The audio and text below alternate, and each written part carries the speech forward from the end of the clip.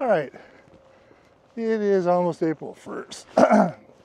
Excuse me, almost April 1st here in the great state of Wisconsin. And that means a couple things. It means we could get 12 inches of snow tomorrow, or it could be nice for the rest of the season.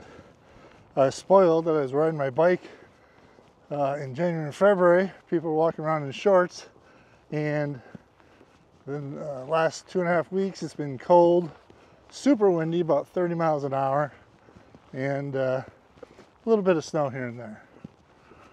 But what's great about this time of year is when I go out for my walks here on the interurban bike trail, you can see Mother Nature pushing.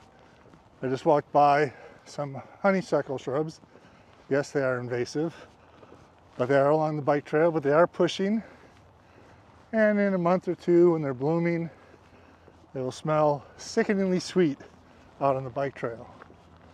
What's great about being out on the bike trail, I'm walking on it today, is it really improves your mental and physical health.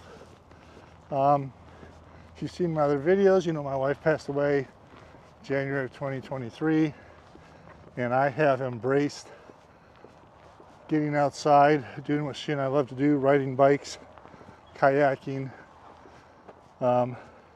just to help my mental health mainly, but now I've got to also work at my physical health because I'm in shape.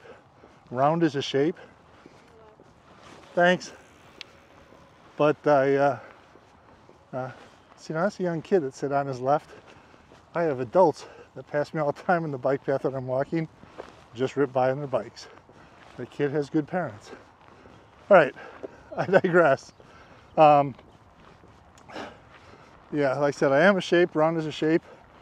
Over the 2 years of my wife having stage 4 cancer and the year since she passed away, I have not done well in my diet. And I didn't work out as consistently as I should have, whether it's biking or kayaking.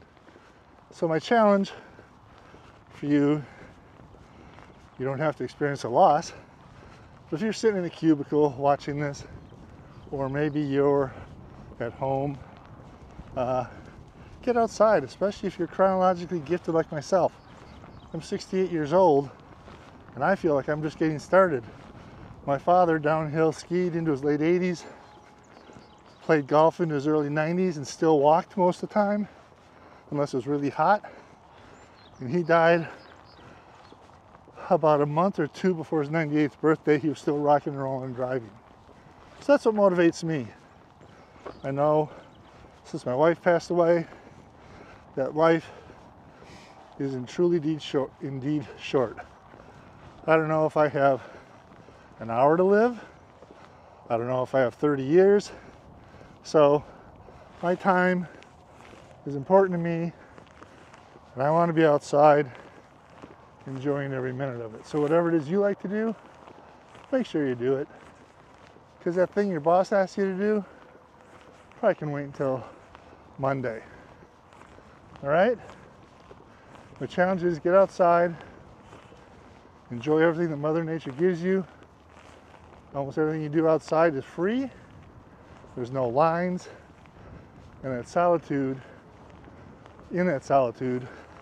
I get some of my greatest ideas.